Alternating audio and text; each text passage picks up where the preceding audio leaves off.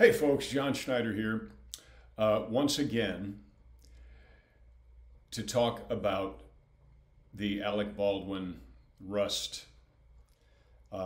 tragedy. I want to read a couple of things for you right off the internet, right behind you. Alec Baldwin calls for police officers on film sets after fatal Rust shooting. Alec Baldwin urges Hollywood to employ police officers on sets using real or fake guns. Rust shooting. Alec Baldwin wants police officers on sets. This is starting to sound like Alec Baldwin as a victim to me. So we are witnessing this horrific twist that is being put on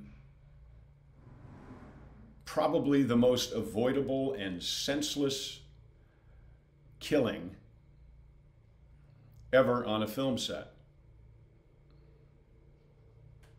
Okay? Let's not forget that Mr. Baldwin is not only the producer, so now he's employing, he's calling for producers just like him to do something he didn't do. He's calling for Hollywood to employ police officers on sets. What's not being said there is so that we can avoid horrible tragedies like this, horrible accidents like this in the future. Well, Mr. Baldwin produced this film. Mr. Baldwin wrote with the director the screenplay for this film. So I write and direct the films that we do here, and I'm in many of them. And when you write a film, when you are writing a screenplay, you have a picture in your head. So you know what you want the shot to look like. So you write that into the screenplay. So you can't claim, if you are the writer, producer, star of a film, you cannot claim ignorance. You just can't. Unless the media lets you. Alec Baldwin urging Hollywood to employ police officers using real or fake guns, or Alec Baldwin becoming the poster child for gun safety on the sets, to be the person who's speaking out about gun safety, is like having someone who just ran over a child in a school zone because they were reckless, because they were careless, because they did not care about the speed limit, because they took no precautions whatsoever to keep the kids in the crosswalk safe. It's like making that person all of a sudden the go-to person for driving safety in school zones. Alec Baldwin and several other people, but the last person in the chain of events to completely ignore protocol, to completely and recklessly do something that should not ever be done on the set. And Mr. Baldwin, you know better. You've been on many sets, you've delivered speeches, dialogue that someone else wrote about gun safety. I believe that was in The Hunt for Red October. Folks, don't buy into it. If the wonderful folks in Santa Fe, the police officers and detectives who are looking into this are seeing this, if there's any possibility that you're seeing this, I implore you, interview someone who knows exactly what protocol should be on the set. Not someone who was part of this movie who may be trying to cover up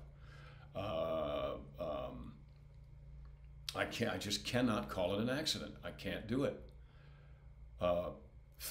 intentionally failed, ignored protocol. Don't talk to someone who was there, other than just to get an idea of what happened when they were there. But please talk to someone who knows what protocol is, who is unbiased with regard to that particular production. Okay? Folks, I'm going to show you, I have here, there's another thing. They've been saying prop gun, prop gun, prop gun. I explained that to you, that when a prop master hands an actor a gun or a cup of coffee or a cell phone, it's considered a prop. Well, this actually is a prop gun. Hopefully they won't turn me off for this, but I want to show you the difference, because a lot of people are very interested in this, because the media has been calling it a prop gun. Even when handed a prop gun, you see where my fingers are? They're nowhere near the trigger. So with a prop gun, you check to see, and I don't know if you can see it or not, but can you see that it's bigger here than it is here? That's so that a bullet can't fit in there, okay? That's so there's no way in the world an actual bullet with lead, because it's a certain size from here to here, the lead would get in the way and it would keep you from being able to push the bullet in. That would be a prop gun. That's what you should fire blanks out of, although it doesn't look right on camera, okay? Now you'll notice in here, perhaps, yeah, see right there? This is also plugged.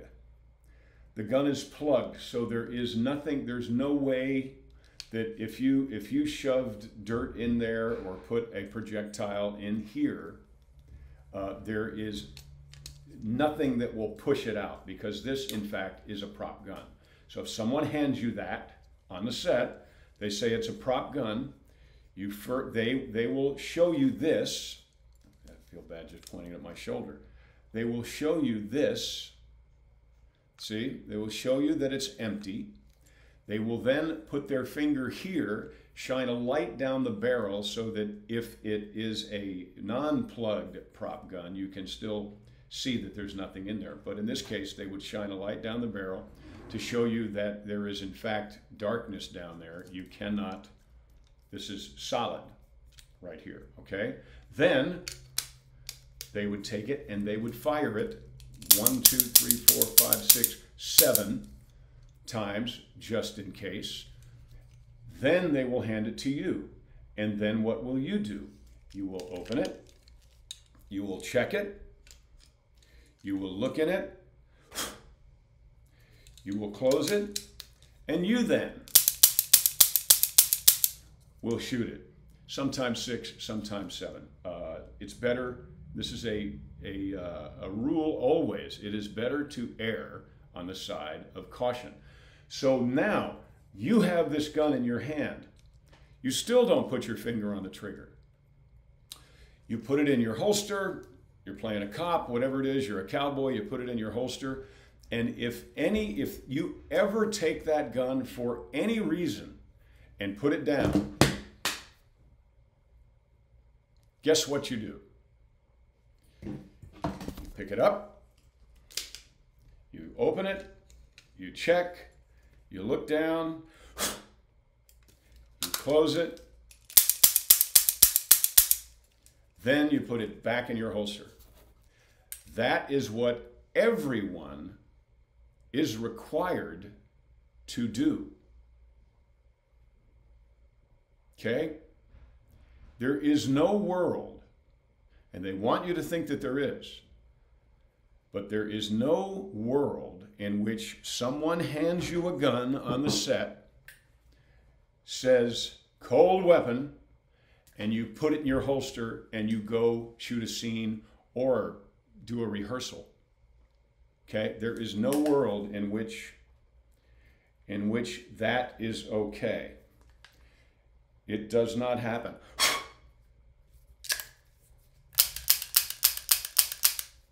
Okay, then I hand it off to you. What do? I know this is redundant, but this is drilled into the heart and soul and fingers and minds of every, here, see, of every single person, well, I didn't do the other part, of every single person who is ever, yep, see this one, I can see down the barrel, who is ever handed a weapon on set. Okay? And the other thing is, watch this. This is just kind of fun. For those of you who are part of YouTube, for the powers that be, this is what I'm going to do. Are you ready? Okay, and by the way, the gun in the movie was a single action. So that means you had to pull back and then fire. Pull back, fire. Okay?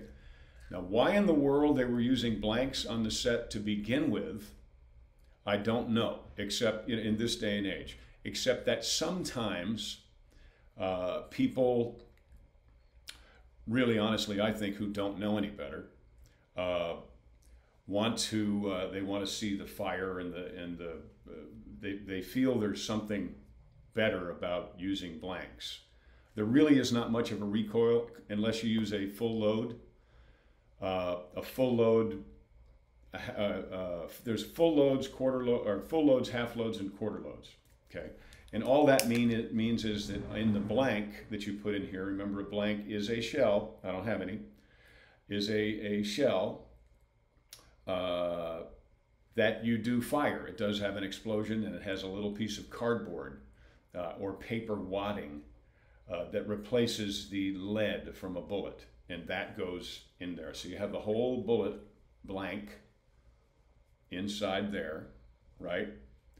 And usually when you do a movie, they will give you one. They'll find out how many they're supposed to shoot. If you're supposed to shoot 2, they'll give you 2. There will never be extra in there for safety's sake, ever. And I've been doing this. Remember, I've been doing this since 1978. Okay? Actually, I did a Marine film in 1975. And we had guns, and there were no bullets anywhere around. That was 1975. So, if you had a blank in there, and you pull the trigger, boom, there'd be some fire coming out, and some paper wadding, and that's why I'm sure you've heard in the news that there was no plexiglass up on the set. What they will do in order to protect the camera operator and anyone who's standing right behind the camera, especially if you're pointing, see where I'm pointing? Like right by the lens. They'll have a piece of plexiglass there to keep the wadding from hurting somebody. But you would never be this close. You would still be a ways away. Okay, so in this day and age, if I do this and I pull the trigger, nothing happens, okay? But if I do this and I act like something happened and I go to my computer afterwards and I put in a muzzle flash and I put in a sound, it'll look very real. Ready? Watch this. Ah, yeah. There was no sound in here whatsoever. All I did was this.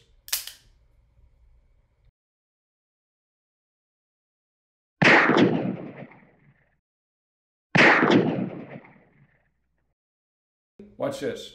Ah, yeah.